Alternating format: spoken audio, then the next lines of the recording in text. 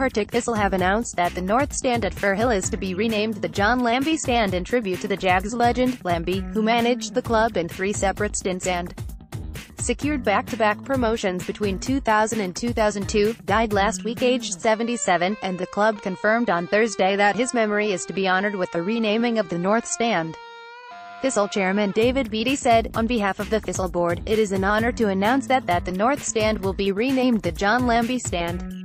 Given his contribution to the club during 4 separate spells in charge, we are unlikely to ever see John's like again. It is a fitting and lasting tribute to someone who has had a more positive impact on the Jags than almost anyone else in the club's history. I am pleased that John's family has accepted our invitation to attend Saturday's game. I know how much the fans' support has meant to them, and it will be great for them to be amongst so many friends, home and opposition support for the minute's applause before kick-off on Saturday." Alan Archibald side host Hamilton Axes at Firhill on Saturday in the first round of post-split fixtures as they look to move off the bottom of the table.